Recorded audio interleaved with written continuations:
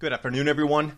A link found between cold European winters and solar activity. The freezing of the Rhine is the largest factor, also including the great frost that devastated Europe in 1739 and 40.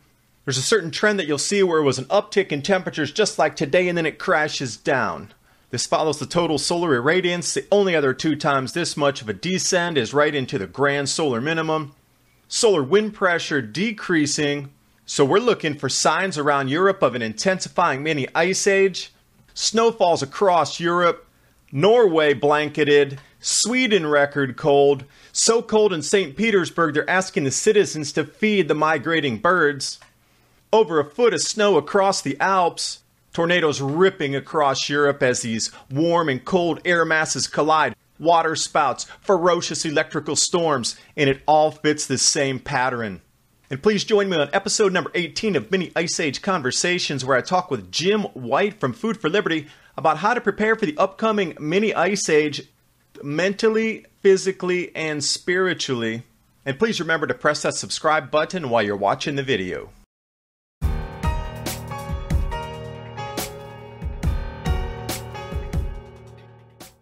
This link came out a little while back, finding a relationship between the cold winters and solar activity, especially focused on Europe.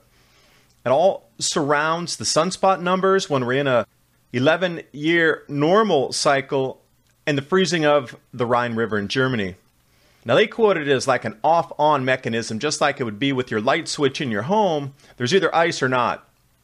And what they found between 1780 and 1963, that 10 of the 14 freezes occurred when it was at a regular 11-year solar minimum, but this would also include the Dalton minimum rolling over that time.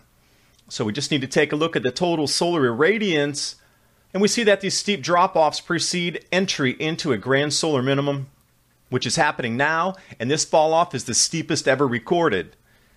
Now jumping over to Canadian Free Press, the great frost that devastated Europe from Italy to Iceland.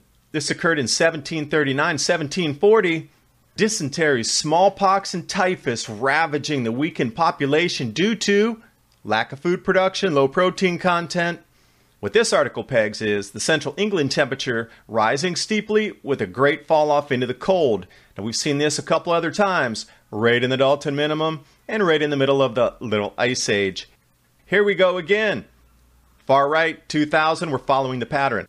Add into this the diminishing solar wind pressure, which is going to have an effect on our magnetosphere, which will allow our jet streams to undulate even wider than they are now, creating these very short wave, super deep cold patterns that will probably get down to 20 degrees north latitude.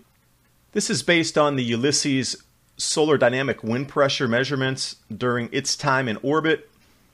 Add into this the dropping TSI, and all we're going to do is look for signs of unusual snowfalls and cold this late in the season.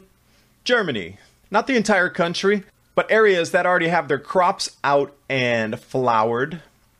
Norway, blanketed. Sweden, blanketed and coldest temperatures ever recorded. And then other stations, coldest since 1944.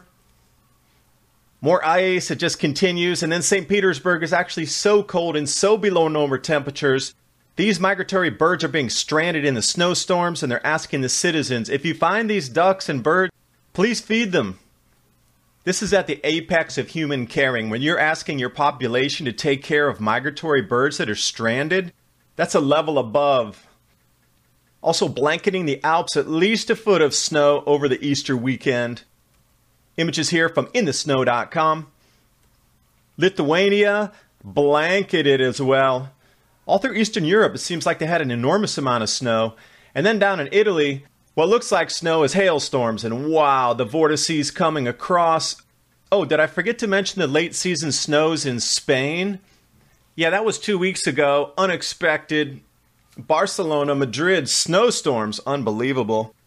We look at today's temperatures on Null School and way down. Getting toward Greece and Italy, I put a marker there, minus 7.1 Celsius. You make your own judgment. I'm presenting the information. It's up to you as an informed person to choose if this information is correct or incorrect, but it is your choice as an individual taking responsibility for your own actions and preparation if you think this is correct. And thank you for watching the video. Hope you got something out of it. I appreciate your time. I know your time's so valuable these days. There's so many distractions across our planet. And if you want to learn more about how our crops are going to be affected during the grand solar minimum, jump over and talk to Bob Kudla at Trade Genius. He'll be happy to explain how they're trading and what they see these same repeating patterns, and not only in Europe, but across Central Asia, Asia, and North America.